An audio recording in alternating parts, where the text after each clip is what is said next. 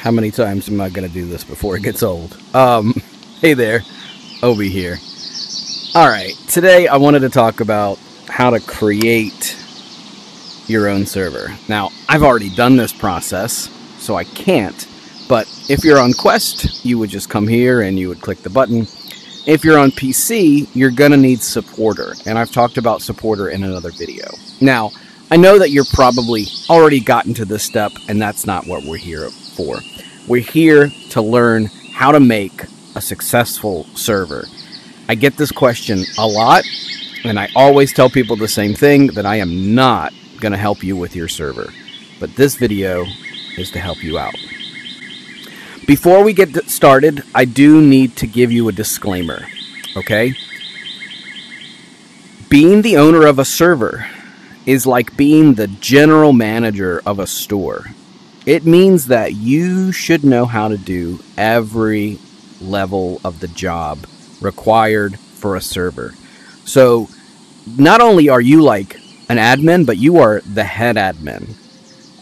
Not only are you a welcoming person, but you're the face of the server. You're there to welcome people and help people out because you know how to play the game and you know the mechanics of the game and things like that.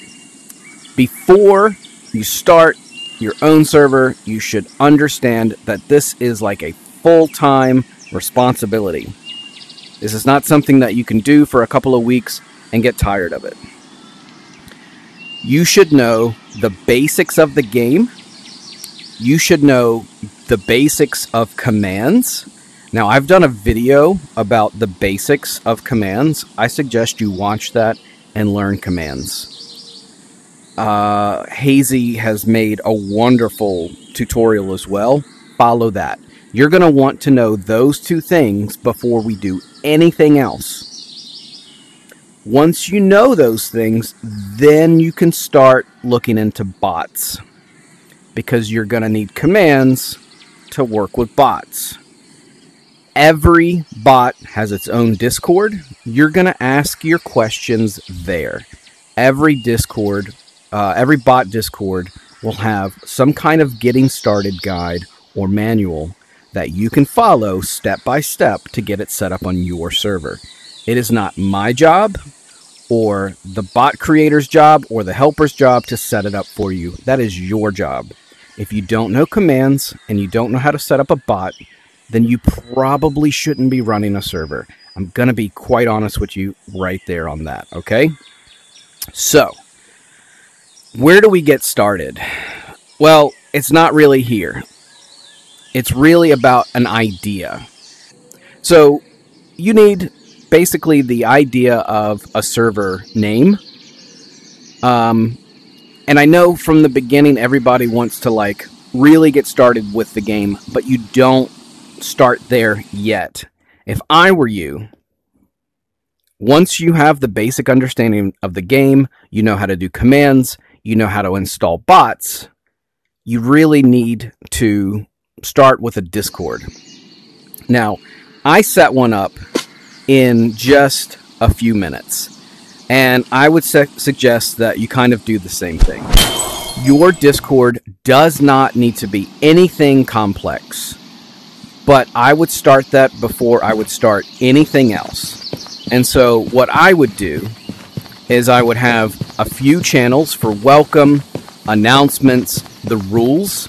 Getting rules set up is very, very important. Now, if you don't know what your rules should be for you or your admins, I have a list of rules that I will let you use. They are not the rules of Starlight. I have never given anybody permission to use the rules of Starlight, but I have seen people rip them off plenty of times and never give me credit. So, if you want a list of rules that you can use for the server and for the admins, I just DM me and I'll give them to you. And I'm going to tell you this, if you're going to use any of them, I ask for credit. That's all I ask. I want you to say that Obi-Wan Kirogi wrote these rules or something like that. I just want some credit. I don't think that's unfair to ask. So, all right. So you have your rules channel. You'll have a channel for like general stuff so people can chat, maybe a memes channel, a place where people can post images of the game, a bots channel, and then some kind of staff channel. Now, in the beginning of your server, I wouldn't recommend having staff or too many staff. Really, like you and like one other person is fine, but this idea of you and like 3 co-owners is ridiculous. I don't know why people do this. You are the owner, you own this. And your friend could be an admin, but your friend needs to know commands and needs to know all this other stuff too if they're going to help you out. Alright, so the Discord is now set up. You're going to start setting up roles like owner, admin. Keep it very, very basic. You can always add to it later. And then you can set up the permissions and the channels and things like that right away. And so we're doing all of this before we have this game server set up. So once we have the Discord set up, once we have the role set up, then you can think about the game server. Now, what do you want the economy to be like? Do you want it to be a player-based economy where everything is based on the materials and the coins they find? In the past, I've had a little bit of success with 2 other servers where the economy was based on players picking up sticks, for example. They'd put 4 sticks, put their hands together, and then they'd get like 4 coins. Or they'd run around, they'd pick up bones or feathers. They pick up random mundane items throughout the server that are basically trash.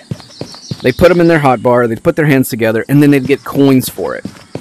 And then from there, you can have a pretty good idea of the economy. So, like, then you could say, oh, I want to sell copper ingots. I want to sell silver ingots. Okay, how much is that going to be?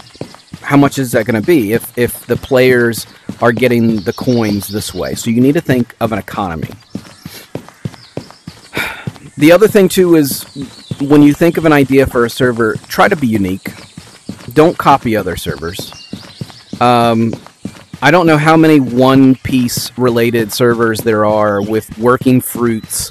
I don't know how many JJK servers there are, but there's a lot, okay? Try to be unique. So, and don't be complicated. The more complicated you are with things like alchemy and whatever, or if your whole server is based around alchemy, you might have some trouble when alchemy isn't working. So keep that in mind.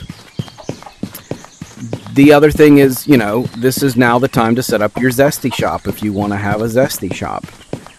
Starlight, my main server, we basically have tried to get away from admins selling because the players have 24/7 access to Zesty.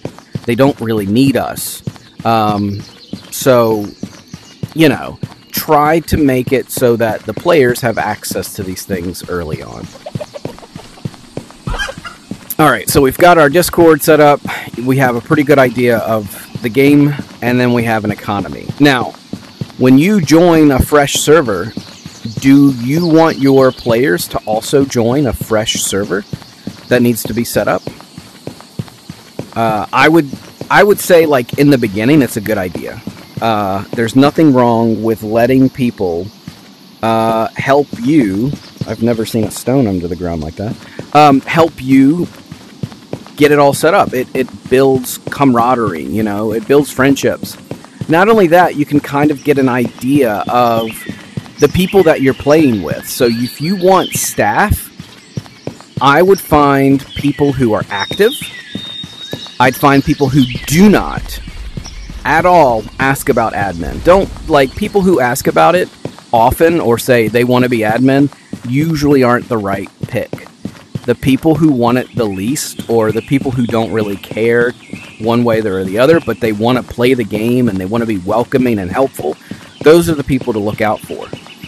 So I would say play the game normally with no staff or maybe one staff member in the beginning and see who is active, see who is genuinely helpful. They're not doing it to impress you. Have a way for people to report problems and see if they're reporting it the right way. That really helps. So I have a vanilla server called Stardust. It's dead. And Hoarder was my first or only moderator on that server. And the reason that he became a moderator was because he was very active. He was very helpful. And anytime there was a problem, he recorded it. He gave me the names of the people. He gave me a summary of what happened. He wasn't problematic. He was somebody that I knew I could count on and trust to do the job. And that was it. And like I said, we have rules, and he followed those rules for the admin. So that's something that I would recommend, is just kind of keep an eye out for people that way and see who you think could be a good fit for your server. So once you have that out of the way, I'm going to leave the server now. Once you have that out of the way, we're going to need to figure out how to promote your server, and this is the hardest part. So if we look at my board right here, we can see that these servers are pretty active. I've talked about playtest before. If you're a supporter, you can check that out. So I don't know if you've ever paid attention, but if you ever look at the plus sign, like if it's red and these are like a yellowish color. I don't know why they're yellow here. This one's orange. Let's go to Discover servers. What you'll notice about every server here is every server here has a green plus sign, and all of them have at least 4 players online right now. Now I'm not sure if it's 3 or 4. I know that in the past it was stated as 4, but I've noticed in the last week or so that it's like 3 or more. But you need, let's just say, 4 people or more. Look, see there's my server. It's got a green plus on it. All right, so to be on Discovery, you need to have at least 4 people online. Now, how do we get people? One way is to go into tutorial. So let's just do this real quick. We'll join in rather quickly. I'm going to mute myself so nobody can hear me. All right, nobody can hear me. All right, so we're in the tutorial. So what are we doing? What are we looking for? You're going around and you're looking for people's names.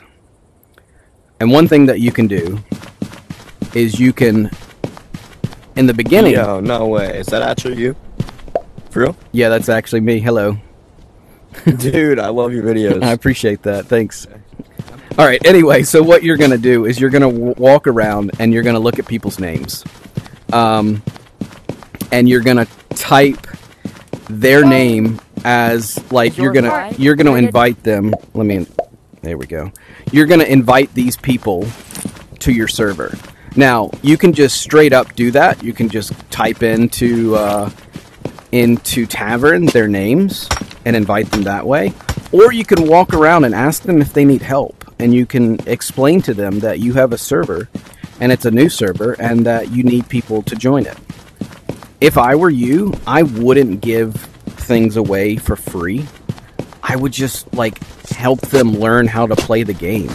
So, like, when they join and they try to make a bag, they don't really understand that means 10 and that this is the number. Like, tell them, hey, I've got a server, I'm going to help you out. Here, let's be friends. And then tell them the name of your server and you're going to invite them. So this is the best way to get people to join. And once you have at least 4 people on at the same time, more and more people will start joining. And since you already have a Discord, they have a place that they can go and they can hang out. So, what is the wrong way to promote your server? The wrong way of promoting your server is going into any of these servers here and telling people to join your server. Don't do that. Please don't do that. You would hate it if somebody did that on your server. So don't do it. Don't even ask. Just assume that going into these servers and telling people about your server is wrong. Like promoting in another server is wrong. Just don't do it, okay? The other way that is wrong is going into ATT's Discords, like the ATT Discord, just like the main general channel, and say, hey, join my server. Like, that's annoying. Don't do that. Or going into bot Discords and say, hey, I need admins or something like that. Please join my server. Or, hey, I need help. No, don't do that. The best way to get people to join is going into tutorial. That's one way. The second is on the ATT Discord, going there, and there are channels dedicated for PC and Quest to promote your server. Pay attention to the rules. You can only do it once every 2 weeks. If you delete it and try to do it again, you will get caught and they will suspend your account. Just be patient. Starting a server from scratch is really hard. It's one of the hardest things about a server is getting it started. So, I really, really hope that I've gotten everything clear to you guys, that you need to have an understanding of the game, an understanding of commands, get a Discord set up, get your bot set up, have an idea, and then after all that's said and done, then try to get people to join your server. And let people build stuff together. If you give too much stuff away free in the beginning, then there's nothing they can work forward to. Especially if they're new. They've never experienced these things. So let people experience it. And that's the other thing, is people think, ooh, no, I don't want new players. Yes, you do. New players don't have a home. Your server can be their new and first home. So, anyway, I really hope that helps you guys out. I hope that gives you some ideas.